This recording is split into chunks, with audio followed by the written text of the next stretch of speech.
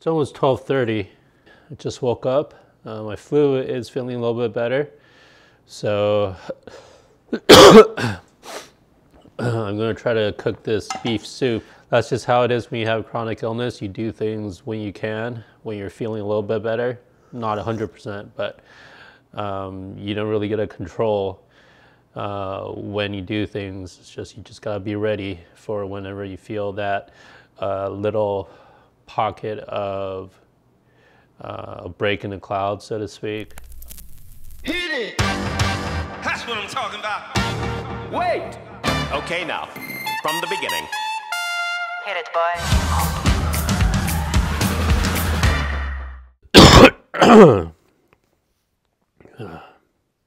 Still pretty sick with the flu. Been home by myself for the past couple of weeks now. And the problem is I ran out of food. Mostly I just eat beef soup. As I've said, I'm literally allergic to everything on the planet. With immunosuppressants, beef is the least allergic, but I gotta cook that at home by myself. Feeling really weak, don't have good control of my arms, legs. Part of the reason why I don't have good control of my hands and my feet is because I've been coughing so hard. I've re-irritated the spinal cord injury in my neck that I have 3 discs pressing in and cutting into my spinal cord. So that can paralyze everything below the neck. Even too weak to really sit up. So I'm gonna pop some Tylenol, see if that could get my fever to calm down so that I can drive and go to the supermarket. Kind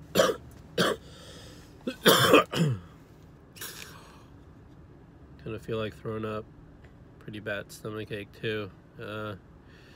Debating if I should turn back. All right, we made it. All right, let's get this over with. So you guys might ask, Jeff, why don't you get somebody else to do all this stuff for you? Well, first of all, those of us with chronic illnesses do try to be as self-reliant as possible. You just can't depend on other people all the time. So the other problem with having other people do stuff for me is even my closest friends have fragrances and allergens on them, whether if it's just lotion or shampoo that they put on, or if it's a smoker they came in contact with, or if it's animals they came in contact with. And when they come to my house, all of that stuff will get into the carpet or the sofa or the paint, and it'll take several days for that stuff to get out. So I'm going to be constantly sick from all those things, even when somebody just comes over for a couple minutes. So just better for me to try to do it all myself. Part 1 of the mission is complete. Just gotta be well enough to do part 2, which is cooking. It's almost 12:30. I just woke up. My flu is feeling a little bit better. So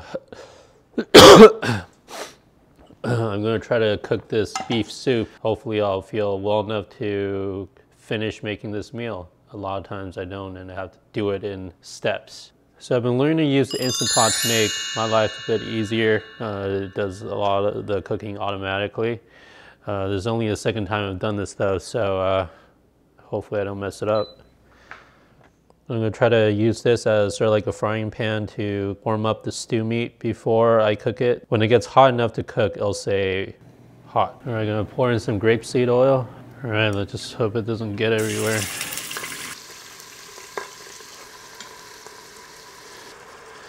I'm gonna add some pre-boiled water just to make the cooking go faster. All right, now I'm gonna set it to pressure cook for 35 minutes on high. There we go. All right, it takes about an hour or more for the Instant Pot to cook. Even though I set it to 35 minutes, it takes a while to preheat it to the right pressure, and then after it cooks, it takes a while for the pressure to drop. We're gonna take that time in between to cut the veggies. My hands are still a bit numb, again, from the neck injury, spinal cord being damaged, and my left foot. You see me going on like this because my finger just feels a little bit weird. So I really hope I don't trip when I'm walking around the kitchen or cut myself.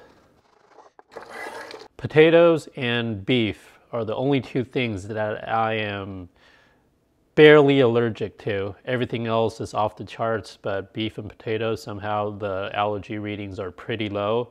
So with enough medications and immunosuppressants, these are two things that I can tolerate the best. So I do react to tomatoes a bit, but it just tastes better with tomatoes. So sometimes you just gotta break the rules a little bit and suffer the consequences. 1:52 in the morning. The pressure pin still hasn't dropped, so still can't open it. Problem is, I'm feeling the fever come back, pretty dizzy, feeling pretty queasy, kind of weak. Gonna pop some Tylenol. Hopefully we can last until the stew meat is finished cooking so we can put in all the veggies. All right, the pressure pin dropped. We're in business. Wow! There we go.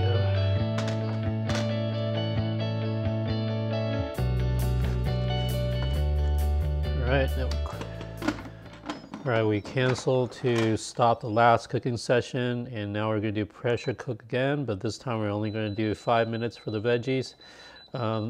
Again, it'll go way longer than that because it has to heat up to the right pressure, and then it takes a while to come down from that pressure for all that pressure to be released. So the actual cooking time is a lot longer, and that'll be enough.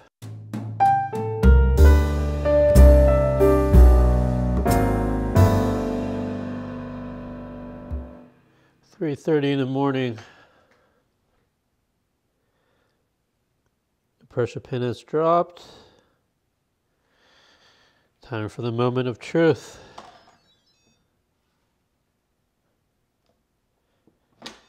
Wow!